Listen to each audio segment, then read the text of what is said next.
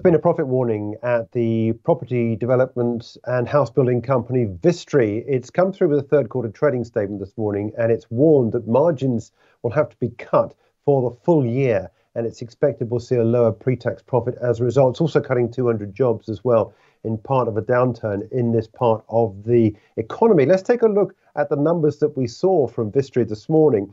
It's targeting adjusted profit before tax of 410 million. This had been 450 million. 40 million has been wiped off because of a reduction in full site margins to be in the region of that sort of area of figure.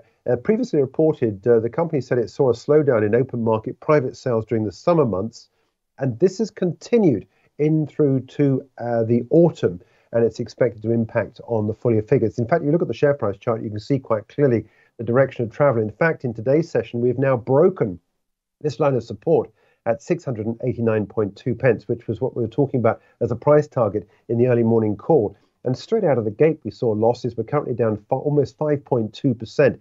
And we have, at the moment, been trading at levels not seen since the 17th of July. In terms of the longer term picture, Vistry has been one of the better performers recently with this spike up on the 21st of September. But since then, things have gone south.